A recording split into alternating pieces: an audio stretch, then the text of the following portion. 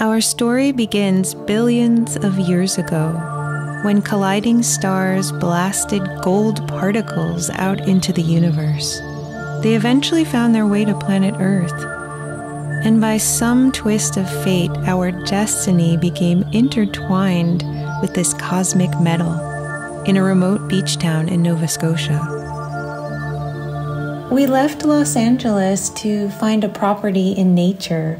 It's always been a dream of ours to create a space for people to enjoy the healing powers of nature and sound.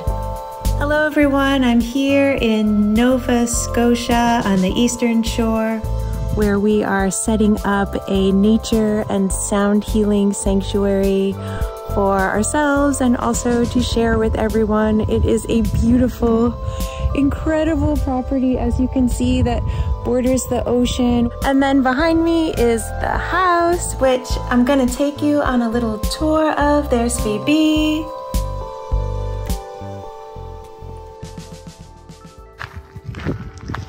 The main part of the house here was built in the late 1940s.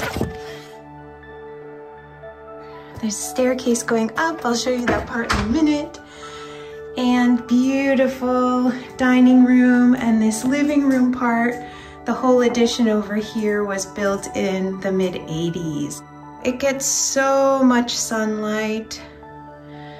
Such beautiful rooms. Haha, there's a picture of Phoebe. There's our electric car in front, and then a beautiful ocean view. Record player, of course. And then we have a wood burning stove, which really helps a lot. It keeps the heat pretty even throughout the room, so that's really nice. And there is a fireplace there as well. We have another entrance here. So you can see it goes out to the deck.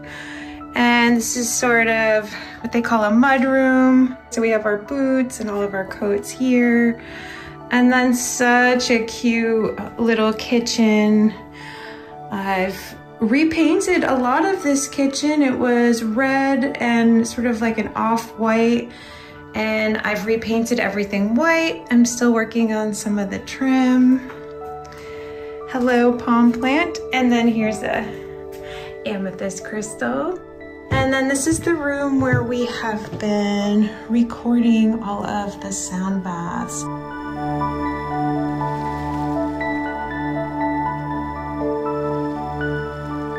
It will probably eventually be our bedroom, but right now it's a bit of a studio. And we're gonna go back up that staircase that I showed you. Oh, there's Phoebe. Phoebe, come in.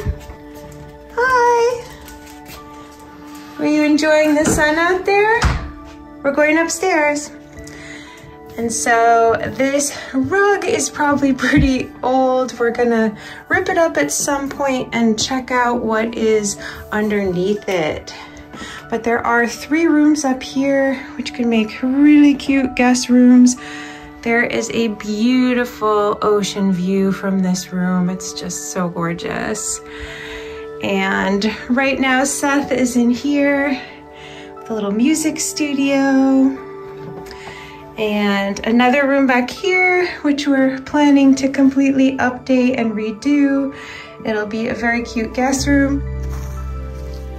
So we're at the back of our property here, where there's this little bluff here that's overlooking this cove, which leads out to the ocean. And right now this whole area is filled with Japanese knotweed, which is an invasive species.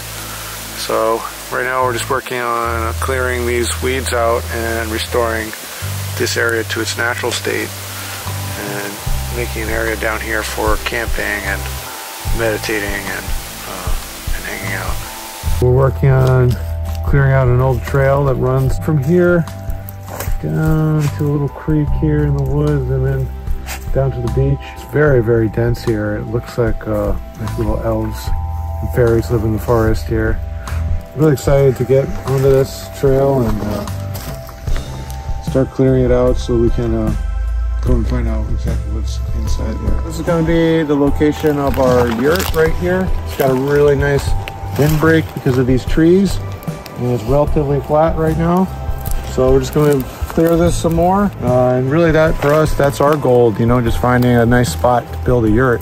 A nice place to just be and meditate and relax. So that's what we're doing. Phoebe's helping. We originally became interested in Nova Scotia because I have ancestry out here. My great-grandfather was a shipbuilder, and he left Nova Scotia when he was 19 and moved to Fall River, Massachusetts. And when we came here, we came to the eastern shore and found this extraordinary landscape, just so beautiful, natural, pristine.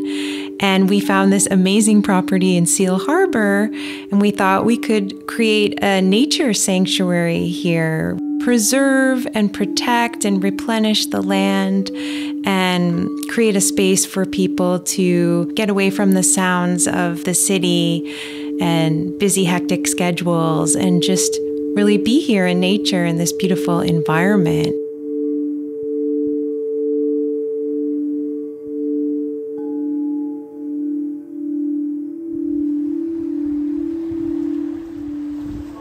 As we started exploring our 3-acre property and the surrounding communities, we started discovering something really interesting. Oh, wow. Abandoned houses everywhere. We'd see these beautiful houses, but then we'd also see a number of abandoned houses.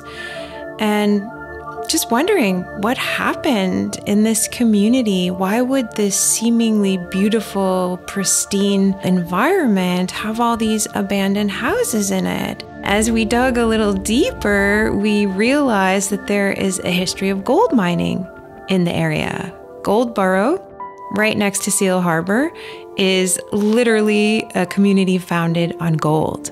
What did this mean for the natural environment? There has been water contamination and contamination in the soil that has really started to replenish itself over the past 80 years or so.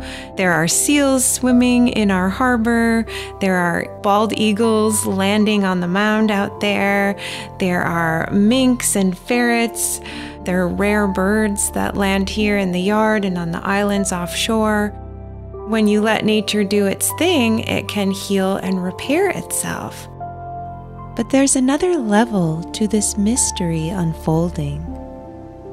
Stay tuned for more gold in Nova Scotia.